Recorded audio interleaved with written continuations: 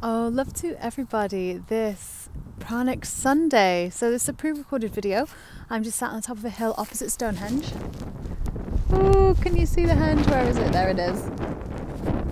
Can you see the henge? So today, for Pranic Sunday, we're going to be doing a little bit of scanning for the sun, a bit of sun gazing. Now, this is wonderful for anyone that is starting a pranic lifestyle, anyone that is shifting from how they eat, how they drink, moving to lighter or less dense forms of nourishment. So the sun offers us all that we really need, but our bodies we've forgotten how to translate that, right? So there's a transition process. It's not going to be one day you just stop eating and drinking and then you're living on prana. You have to allow the body to catch up, the mind and the body to catch up with where your soul wants you to go. So if you are called to be on a solitarian journey, a breatharian journey, or even simply move into raw foods or juicing or anything like that, or fruits, this is a really great way to, especially if you incorporate it with a dry fast. So I'm currently dry fasting, so no food, no water, and living just solely on the prana for at least a day. I don't know when, till when I may continue, or I may close it off just at a day, because it's not about the length of time, it's about how you're feeling and the consistency of it. It's like when you go to the gym, right? You know, you go for shorter amounts of time over the course of a few weeks, a few months, and you see the difference rather than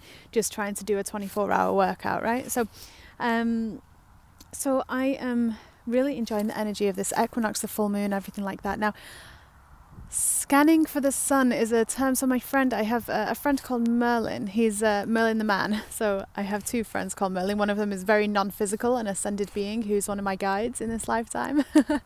And another one is a human being who is very, very clever. He does a lot of calculations with the sun, with the moon. He's a high druid in some order. I'm not sure if it's Avery or a few different orders, but he's here also. I'm actually sat on his Owen line. Where is it? Where are the lines? Oh, it's just right behind me here.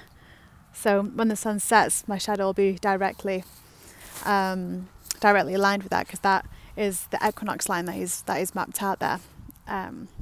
Anyway, I digress. So yeah, scanning for the sun or sun gazing. So what we want to do, because like we say, the sun will offer us everything that we desire, everything that we need, right? That energy, without it having to get translated and digested and things like that, it will offer us whatever we do. So you can do this first thing in the morning, in the evening.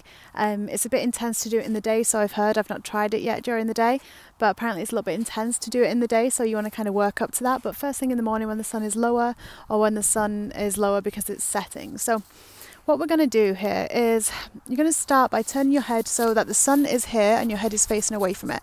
You're going to turn your eyes and squint a little bit. You don't want to have your eyes fully wide open, because that's just going to be a bit too much for you. But we're going to turn our eyes so that we're looking towards the sun, and then we're going to slowly move our head around, gazing into the middle of the sun, and allow our head to turn the complete opposite way. The eyes remain on the sun though. The eyes remain on the sun. So you turn your head from one to another 180 degrees.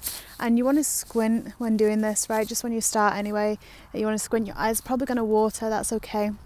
You know, we don't want to spend too much time looking directly at the sun, because when you start out doing that, you know, you're going to get these sunspots and everything in your eyes, and it's not going to be as pleasant for you. So you want to always ease into any of these practices in a way that really fulfills you and feeds your soul, your energy, your light, right?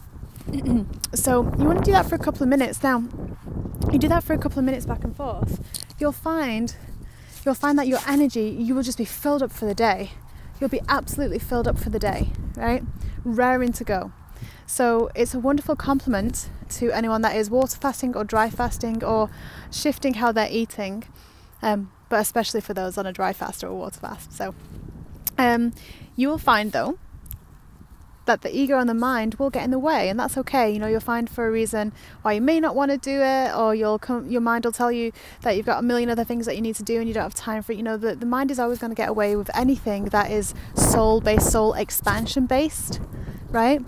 Rather than what it's been used to. So just be aware of that, because that will be the same for anything, whether you're doing a water fast, a dry fast, or as I like to call it, a Pranic feast, as we like to call it in the Pranic family.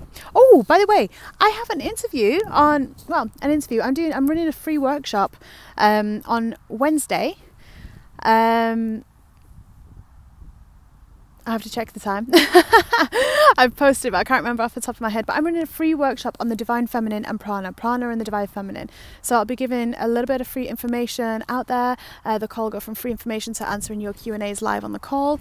And then we will do a channeled meditation to close off that free workshop. So that will be available. That's on Wednesday.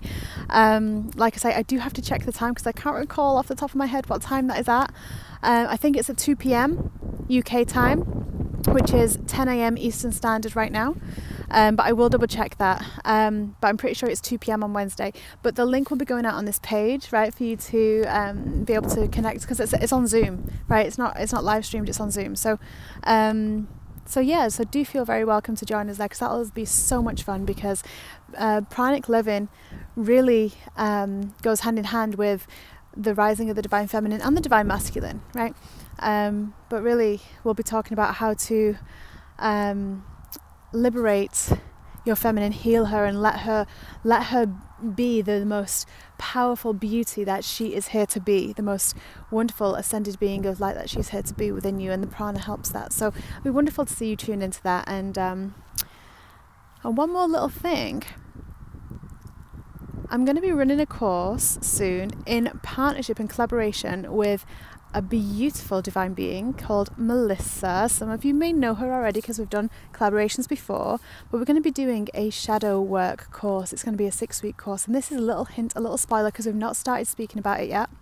So do be sure to be signed up for both of our newsletters, because we will both be posting it when we have everything ready to go. But that will be starting very soon. Actually, that'll be starting in a couple of weeks, because we want to align it with some of the energies that are coming in and some of the information we've received from the Intergalactic Council and the Archangels. So we're going to be running a workshop where we will be facing, releasing, integrating those shadows and reharmonizing ourselves in the light. We're going to be going over so many really powerful, potent and relevant topics, and practically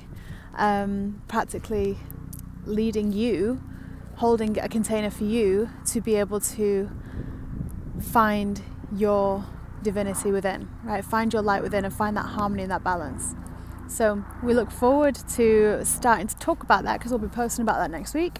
But in the meantime, enjoy your sun scanning for the sun. Enjoy your sun gazing. I'm going to be sat here for a little longer doing that. I wonder if you can all hear the helicopter that just flew by. Those media helicopters love flying over Stonehenge and places like that. When I lived in Avalon, it used to be all the time. Helicopters really low and noisy. But anyway, one more time. There is the sun and there is the henge just there. I'll see everyone who's going to be in the middle of those stones tomorrow morning for the sunrise. So much love to you all. Bye for now. Oh, last day as well for the 20% sale. So if you are looking to get a one-to-one session booked in, 20% off finishes later on today. So, okay, I swear, that's it for now.